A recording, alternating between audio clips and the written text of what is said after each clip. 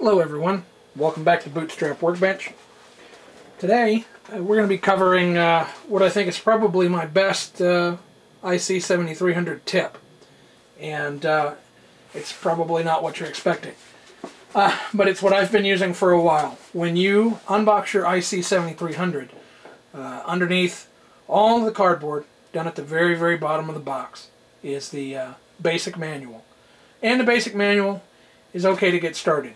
But if you really want to know what's going on with the IC-7300, what you need to do is get a copy of the full manual. Now, it should be on the CD that's in the box with the radio, and that's okay, but it may not be the latest version. You can go to the Icom America website and download the manual. I'll put a link to where you need to go to get the manual in the details down below.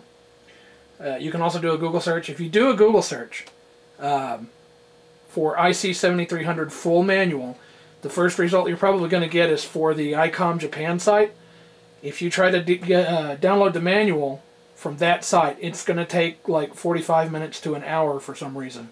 So make sure you get it from the Icom America site.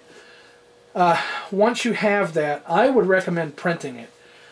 There are a lot of graphics in the document that really need to be printed out on a color printer.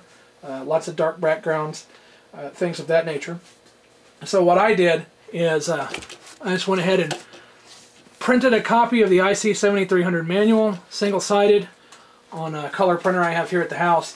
You can send yours out to a print shop and get a nice bound copy. And then from there, you can either use tabs and post-it notes or a notebook that you can write notes in. That's how I come up with a lot of the material that I'm presenting in these videos.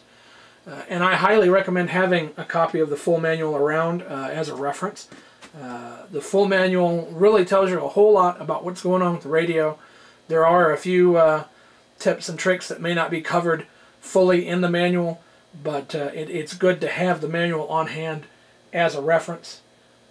That's going to be the tip for today. It's short and sweet, but I highly recommend it. It's a great idea.